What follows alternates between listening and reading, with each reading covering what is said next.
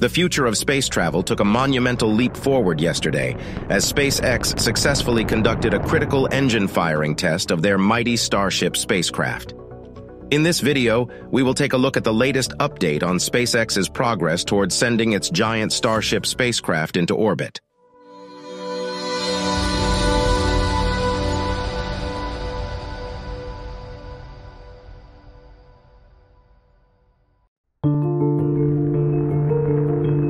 Just recently, at a launch pad in South Texas, 31 of the first-stage booster engines ignited in unison, sending plumes of smoke and the deafening roar of rocket power across the landscape.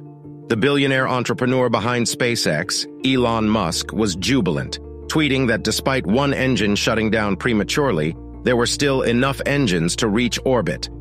As the booster remained steadfastly anchored to the launch pad, all signs indicated that the test was a complete success.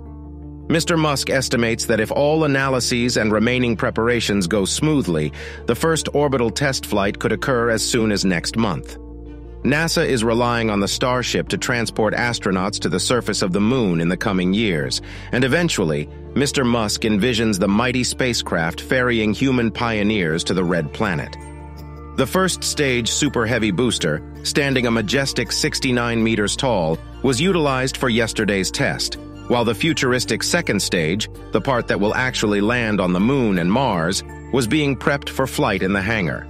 Altogether, the Starship stands 120 meters tall, making it the largest and most powerful rocket ever built, with a capability to generate 17 million pounds of liftoff thrust, almost double that of NASA's moon rocket.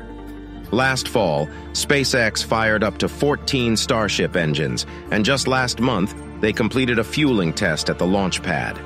As the engines of the Starship came to life, flocks of birds scattered and thick plumes of smoke billowed across the launch complex, known as Starbase, located near the village of Boca, Chica on the southernmost tip of Texas, close to the Mexican border. It was a day that will be remembered as a landmark in the history of space exploration, as humanity takes its first steps towards a new future in the heavens. And now it's time to answer one of your questions, this one coming from Mike Clark. Mike brings up a valid concern regarding the potential dangers of red dwarf stars, such as Wolf 1069b. Indeed, red dwarfs are known for their powerful solar flares and mass ejections, which could pose a threat to any potential habitation in the vicinity of the star.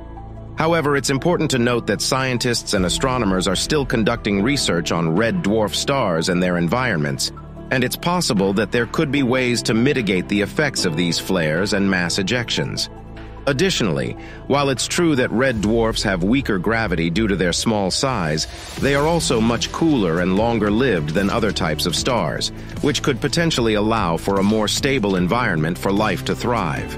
At this point, it's still too soon to say definitively whether red dwarfs, including Wolf 1069, are viable candidates for habitation by intelligent life.